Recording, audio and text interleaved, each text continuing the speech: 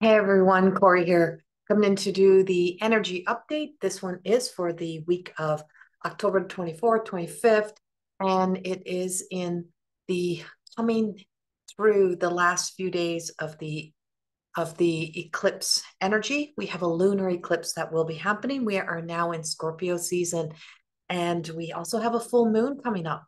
So many things are taking place. So many things are happening. Um, and so this energy and where it is, this is my third go at recording this. I think I will share the last one as well. So you'll have two for this week. But the other one really truly feels as if somehow we're being lectured.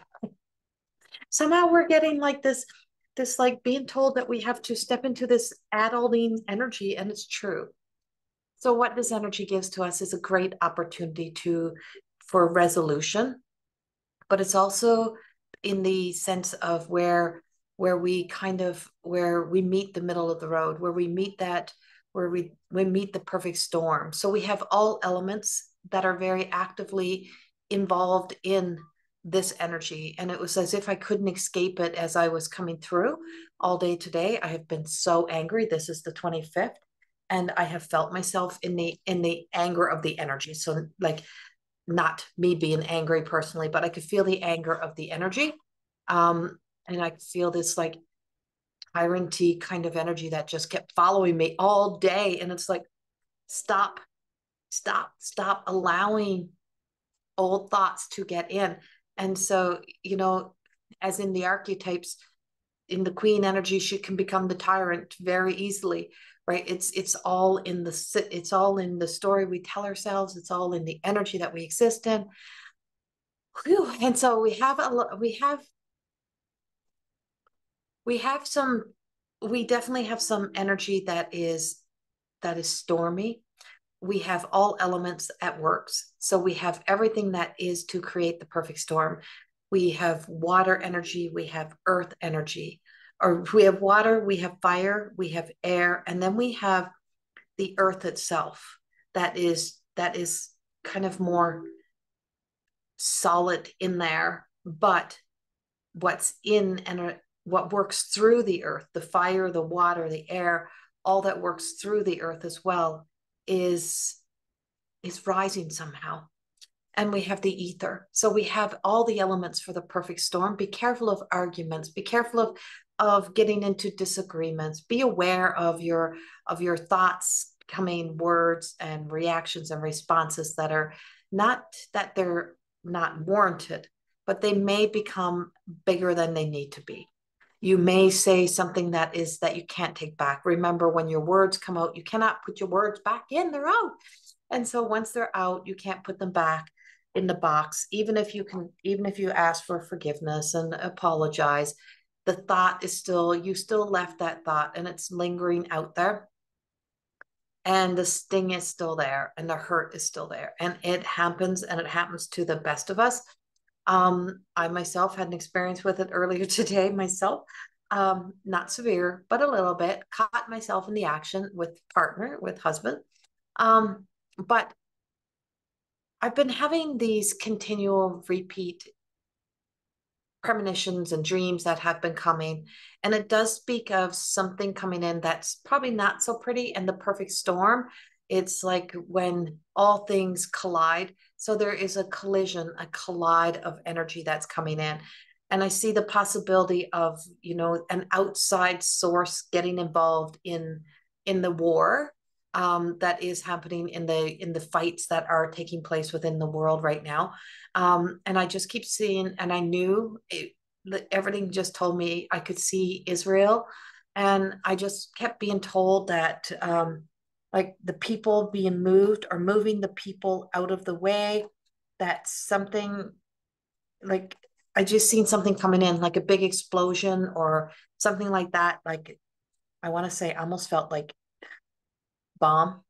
Like I just kept seeing a big, like it lit up like mushroom cloud type of energy. So it's like a mushroom cloud. I seen this big explosion, and and then it was as if the premonition took me to like the seas parting, and I could see the seas parting. Don't not follow me for this premonition. This is what was just kept revisiting my trance journeys that I take in being a trans channeler and being able to exist in and being a mystic and existing in communicating with those who existed in the past and now and to what is to come to the future. And I feel, and everything in my heart, everything in my soul says anything can change, and that in the blink of an eye we can shift energy and stuff can change very quickly. So it's what I was seeing. It doesn't mean it's all what's to come through all the way through, but I want to bring that into us and bring that into ourselves of, we can be destruction in our own lives. We can be the destruction in other people's lives. It's be very aware and very careful right now of your words, of your language. And if you really don't know something and you don't understand it, if you have a preconceived assumption that you've made, if you've created a story in your head, don't let it come out and get bigger than it needs to be.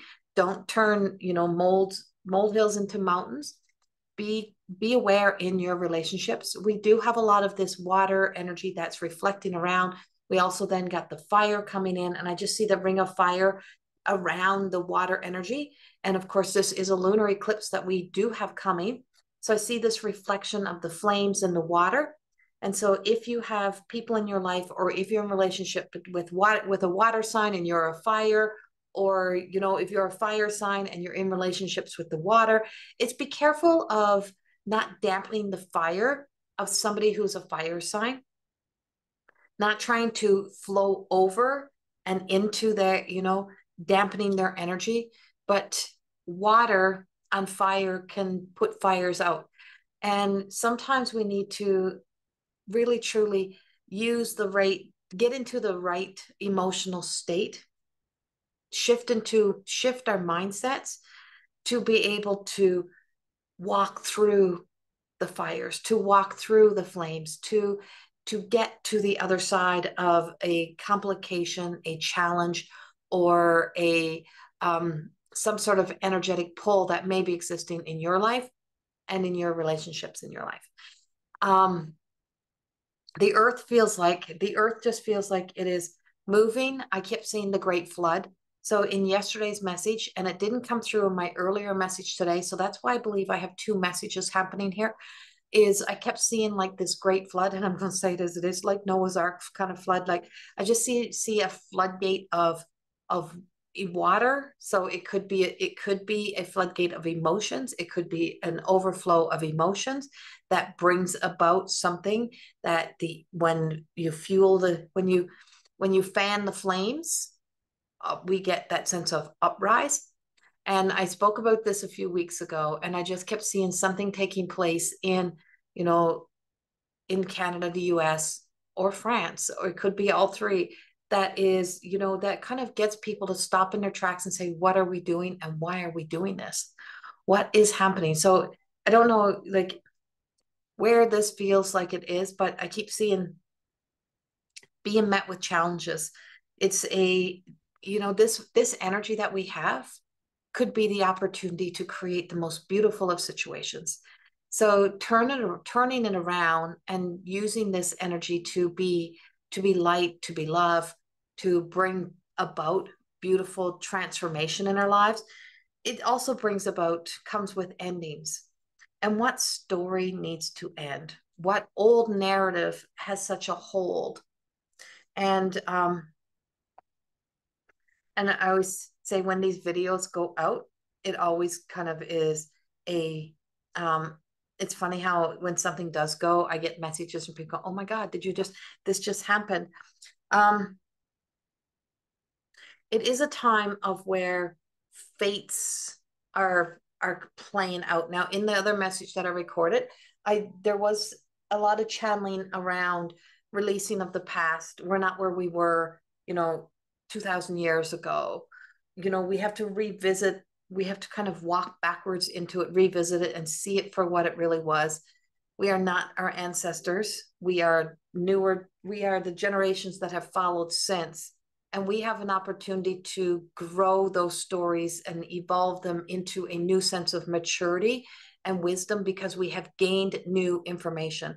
We have learned a lot more. And if we just keep regurgitating the old stories, the old energy, and not allowing them the space to grow. If our ancestors were here now, they'd probably saying, oh, I believe that to be true because that's all we knew. Now that I've got further information, there is something new, then that is not the whole truth. And so there's a lot of revelations that is coming up for me. And I feel the sense of a lot of the revelations that are coming are about us being able to have aha moments, recognize things within our lives, see things differently, look in at the world from a different, from a new perspective, or from a new set of emotions. How can we be the change we want to see in this world? And that's a lot of what we have. And so whatever I feel that's happening out there, I'm like, imagine it coming into us and making it, you know, a part of who we are, like who we are in this moment. What do we have happening? And what do we need to change? So I am asking for the cards to be involved in this one. I don't know why, but we'll see what it brings to us.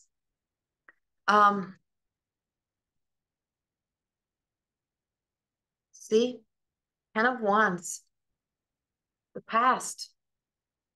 Stop carrying that weight, right? It's like, why is there such a desire to be caught in the past? Of course, this full moon this weekend is that reflection. It is reflecting upon the areas that we need to put our focus into our own healing, our own journey. And if we look over here, there's two stags. So, you know, the hunter is not really hunting.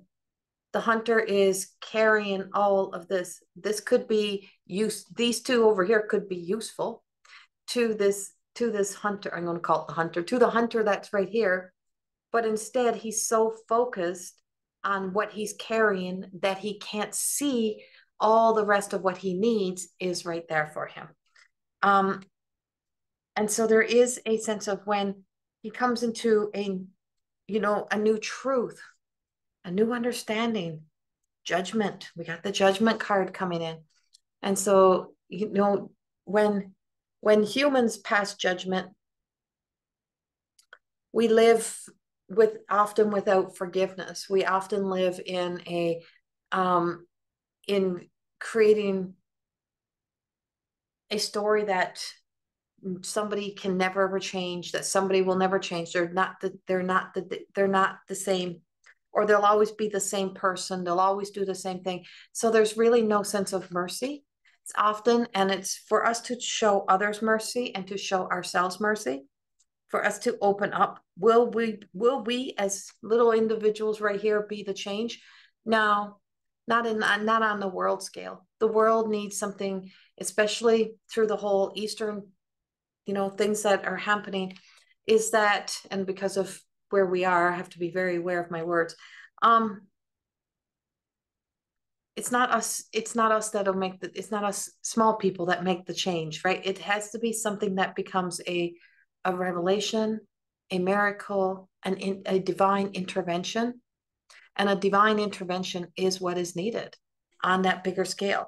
So where are you passing judgment in your life? And you know what, how are you judging a situation? How are you looking in? And I just feel the trumpets.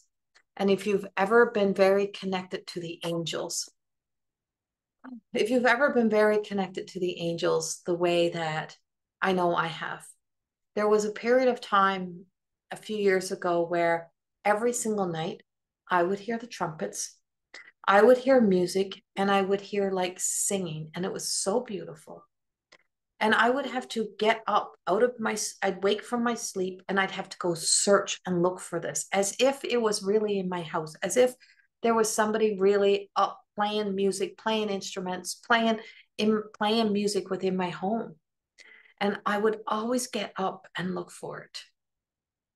And one night I went to get up and this hand reached in, and it was Archangel Gabriel, and pushed me, like just pushed me gently back and said, it's time for you to get up and look for you. Not to get up and keep trying to find us. We're here for you. And I do feel as if the angelic realm is coming in for us. And it was the old ancient ones, the wise ones, the old ancient, they're ancient angels, is the way I see them. They're old angels. And also the presence of the Magi and the wise ones and the arrival again. And what is arriving? Who's arriving? You know, are you always feeling the sense that something is coming, something's about to happen, something is about to change? Who's arriving? What's arriving? And is it you? Is it the best and truest version of you that you are waiting for to arrive? Who are you waiting for? And what are you waiting for in life? And it feels like whatever it is, if we just allow ourselves to be with ourselves, to stay and not run, don't rush out, don't get distracted, heal, deal the things that need to be dealt with now so that you're not on the chase. And how they gave this to me today actually, again, was I had all these ideas. I'm going to go into TELUS. I was mad at TELUS. I had signed up for that give it back for your phone, but then they're telling me I can't give my phone back. So I was all angry and I was going to go bring the phone back. So I'm like, I'm going to TELUS and then I'm going to go see my granddaughter. So I'm going to go drop off this bag of clothes and I'm going to go do this and I'm going to go do that. And I just heard, stop, sit down. And the same hand that put its hand on my shoulder with Archangel Gabriel back a couple of years ago when I heard all the singing was today I was hearing the disruptive energy. Today I was hearing the amplified, as if the volume has been turned up, of the darkness, trying to distract us, trying to get us on the run. And everything's, don't go run away. Don't go run away. Don't go get distracted. Don't go getting into an argument. Don't deal with those things today. Sit. And so I made myself a tea. I sat in the rocking chair and I just rocked with my tea and sat there and nurtured and comforted whatever needed to be done so that I could get clarity to come back to myself and to look at, and not judge the situation, but recognize that we are constantly being pulled back or being pushed in. But if we trust the process, it may be something very divine, celestial, alien, that may be connecting to you to guide you through. And if you let go that you have to do it all by yourself, if you can see the world beyond, and the higher self can really truly help us to see, letting go of the emotional, the emotional self, not living in the emotions, not swimming in the seas of getting lost in the emotions, but climbing up and out. It's amazing what you shall find. And the higher self can teach us a great deal about releasing that which is causing us the suffering. So there is always the third, right? It's this, that, and then there's a truth. There's this, that. So there's the mind, there's the heart, and then there is the divine, there's spirit. And spirit is always trying to help us co-create the most beautiful, perfect life, the perfect life for us. What is an alignment to us? What is that dream life for me? And what does that look for? So the 5 of Cups brings us to this place of, sometimes it feels as if in this perfect storm, it's despair, as if, we focus on what is ending, but we can't see what is behind us. We can't see what's to come. We can't see what's going to come rushing in. And the more that we, sit there in the despair and in the anger, the more despair and anger we build around us. But if we restore the sense of hope, the sense of faith, if we allow ourselves to be pushed back, pushed forward, whatever that may be, and trusting the guides and the angels to take us to that place, life can become more of a place of peace, because chasing peace will never bring peace. If we find ourselves in that situation of where We know we want this, but yet we're at war within ourselves. We're still in discord with everybody and everything around us and in life. We're still arguing and fighting over something that will never have its full resolve, not from the old stories, but making peace with what is. We'll never fully know a full truth. We'll know when we go home, but we will not know here. Then we can make peace with the things that have been the most challenging for us. Now, every time I bring these conversations in and channel them in, it's about us, and it's about what's happening within us, and about the perfect storm or the chaos we create in our own lives, the drama, the resistance that we get caught in, the joy, the happiness. It's always about something that is linking and tying into us. So I say, what is out here in the micro, in the macro, bring it into the micro, right? Like bring it into self, chunk it back down, break it down into small pieces. And how does these messages serve me? So something good is trying to happen, but as long as all we can see is something bad, we can't see the something good. So there is a lot of really good on the other side. This energy can be used either way. It's the same as the Three of Wands. Is the ship going out or is the ship coming in? What's happening? Is the ship going out or is the ship coming in? And so he's holding everything. He's got everything here. He's made his choice. And I just feel like once you make a choice to choose to step into love, to step into light, to step into surrender, to step into release, to step into, celebrate self, whatever it is that everything you need will start to come towards you. Everything that'll be for you will begin to start to flow into your lives. The divine knows what we need more than what we do. Our soul knows, our higher self knows. There is this sense of just knowing. And if we learn to listen and trust with the right ears, the right heart, get to the right place, we can really truly be a part of the change that we want to exist in within our world and within our lives. Harmony comes in, but chaos, dark forces, the immaturity of society, the need to control, the being led by fear stories have like turned up the volume. It is amplified and it is everywhere. What is our real truth? What is the truth that aligns to us? And what truth do I need to really truly hear? Now I'm going into the Everyday Goddess Oracle. The Unveiling Scarlet. And so I always say sometimes she's that essence of, for me, it's like the devil card. It's almost like she's sometimes looking over her shoulder because she fears that which is outside of her. And she fears to, show all of who she is because the world can be unkind. And we can be as unkind to ourselves as the world can be unkind.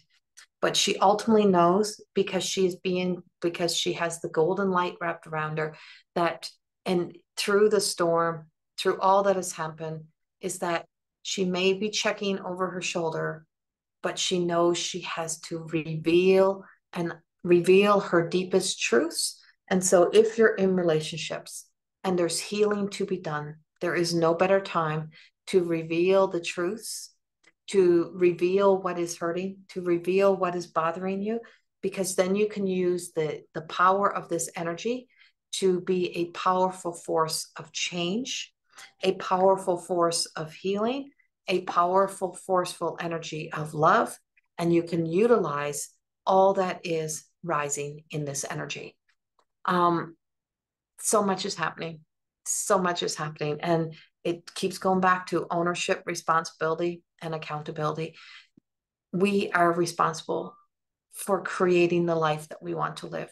And this is a time, like I said, of this time to really step into the archetype of the adulting and being able to step into the adult. And what does adulting look like? And we have to start adulting that sense of unmet needs, the nurturing we need, emotional areas in our lives where we have been trapped, stuck, unhealthy habits and behaviors that have crippled led to self-destruction, self-prophecy, that have taken us farthest away from the things that matter the most, and to step into the adulting and just saying, once I start dissecting, separating, it's no different than cleaning out your closet. Put it where it belongs, place things where it belongs, and some things are not yours, giving it back, taking back your own light, and stepping into your own energy, and just knowing that some things are meant to go into the junk pile. And the junk pile is not meant to hang out in your house. It's meant to go as far away from you as possible, which means clear that shit up and dispose of any of the old energy, and believe in the miracles and believe in the changes that can take place.